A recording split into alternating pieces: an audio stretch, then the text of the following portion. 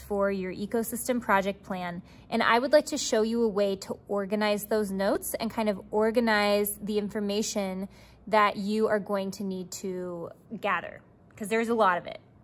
So the first thing I'd like you to do is in a journal, whether it's I would put it's in my science journal if you have a science journal, but if you don't, put it in any journal you have, or make a page, a plain piece of paper.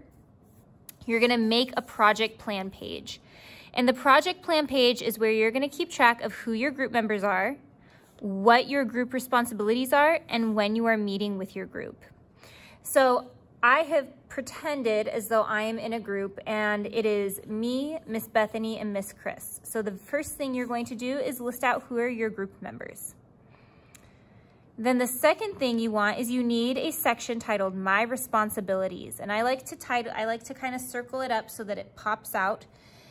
And you need to leave enough space that you can write down your responsibilities within the group. So if I got together with Miss Bethany and Miss Chris, and we talked about how we were gonna break up our research, my jobs might be to create the title page, to do the research on the geography of our ecosystem, which I'm saying is rivers and streams, and I would also be responsible for researching the climate of rivers and streams. And maybe after I complete these, if I'm talking to Miss Bethany and Miss Chris and I'm saying, you guys, I don't have anything left to do, maybe I'll take on another responsibility over here and I can write another one. So maybe leave a little bit more space than I did, maybe leave like 2 or 3 lines so that you can add responsibilities as you go in case you get done with yours really quickly and your group needs help. The final thing I'd like you to have on this page is a section where you are writing down when you're meeting with your group. I know that we have it recorded on the computer, but sometimes it is really nice to just be able to look at a piece of paper and see when something is happening and to be able to cross it off when you've already met with them. Or like I did right here, put a check. And I would leave a lot of spaces under that so you can always keep writing which times and which days you're going to meet with your group. So this is your first step to create a project plan page. Once you've created this, then you are going to have a lot of pages of notes. And the notes that I would like you to take, if you already have your own note-taking system, that's fine if there's one that you did with Mrs. Bradley or your teachers before.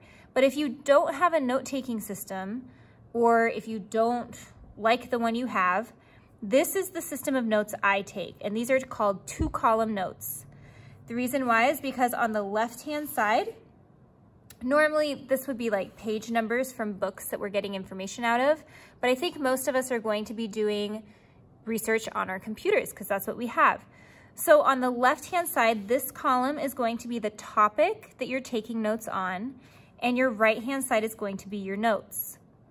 I suggest making your topic side a little bit skinnier. Leave more space on your notes side. So this is an example of what it would look like. This is my topic. If I'm responsible for researching the geography of my climate, then I'm going to put geography so I know what I'm talking about. And then on this side, this is where I'm going to be writing down the facts and information that I find in my own words.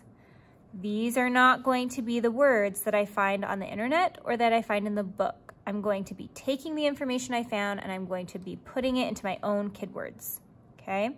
So if I'm talking about the geography of rivers and streams, something that I'm going to want to talk about is that rivers and streams are found all over the world. They are not just found in one spot. I might start talking about how rivers are different than streams because, and I might explain how they differ and how the geography of them differs. And then this is to show that I would have taken a whole bunch of other notes, as many as I needed, to talk about the geography of my ecosystem.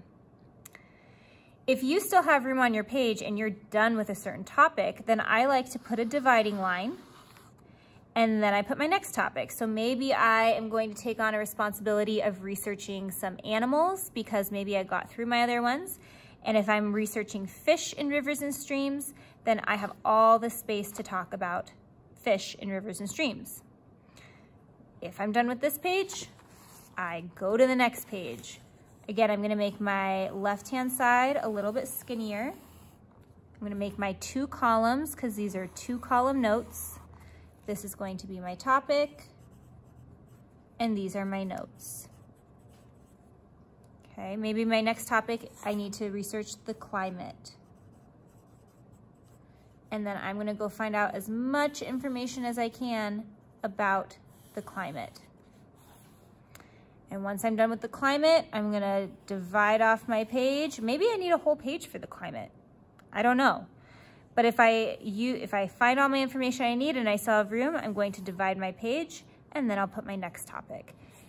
It is up to you how many pages of notes you are going to have. I'm never going to say you have to have 5 pages of notes, because maybe you need 7, or maybe the topic that you're researching, you only need 3, or maybe you write really small and you don't need 5 pages. Maybe you write really big and you need 10 pages. So the number of pages is dependent on how much information you're trying to find.